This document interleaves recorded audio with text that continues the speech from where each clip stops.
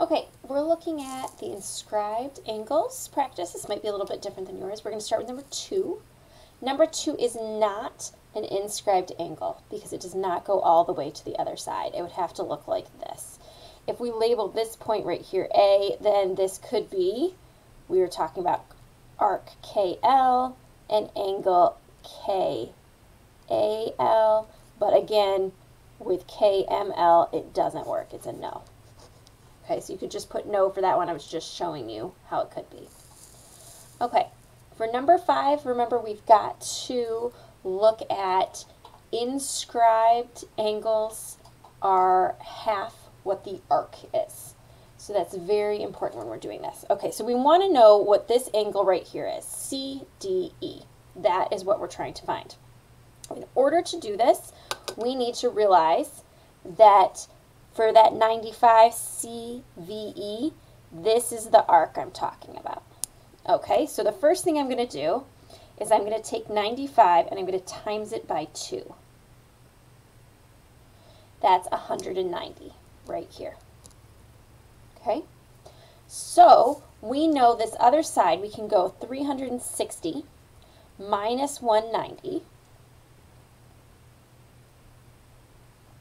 gives us 170. So this arc over here that shares with this angle is 170, and it shares with this brown angle right here. So now we're just going to go 170 divided by 2, and that gives us 85 degrees. So I'm going to label that arc angle, CDE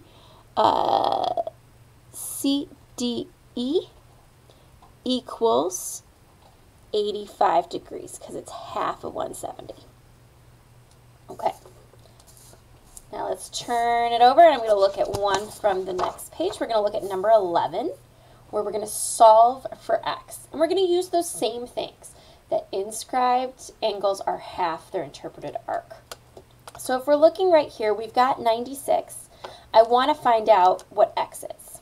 So the first thing I'm going to do right here is, if we're looking at KJ, that goes with this red arc I'm drawing in, this red angle, excuse me, 69. So that purple arc is going to be twice 69. So 69 times 2 gives me 138, okay, because arcs are twice their angles. Now, we have all the parts of a circle except this part right here. We've got arc 96, we've got arc KL, arc LJ is 138, and we don't have JK. So we can add them up and set them equal to the angles of a circle, which is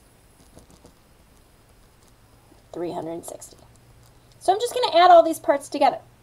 I'm going to say 138 plus 96 plus 9 gives me 243.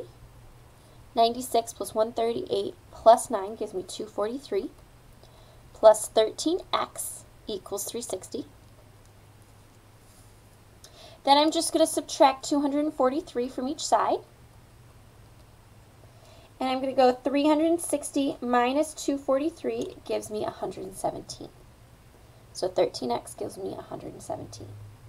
Now I'm going to take that, I'm going to divide it by 13.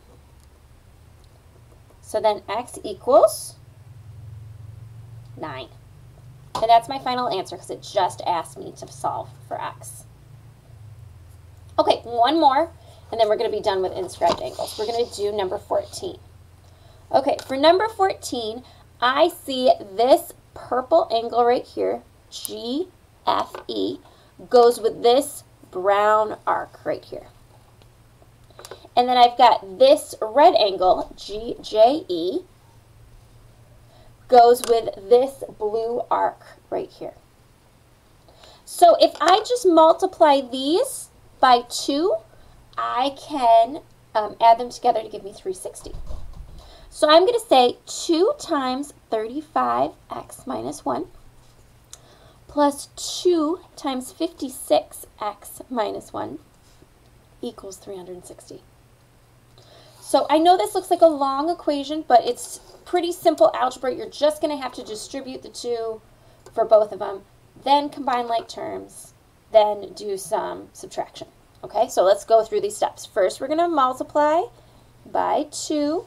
2 times 35 is 70x minus 2 plus 2 times 56, which is 112x minus 2 equals 360. So that was step 1. Now step 2, combine like terms. These go together, these go together. So 112 plus 70 gives me 182x. Minus 4 equals 360. I'm going to add 4 to both sides. I get 182x equals 364. Now I'm going to take 364 and divide that by 182. 364 divided by 182 just gives me 2. So x equals 2. Now, it did not ask what x was. It asked what angle GJE was. GJE. So I'm going to have to plug that back in. I'm going to have to go 35 times 2 minus 1. 35 times 2 is 70. 70 minus 1 is 69 degrees.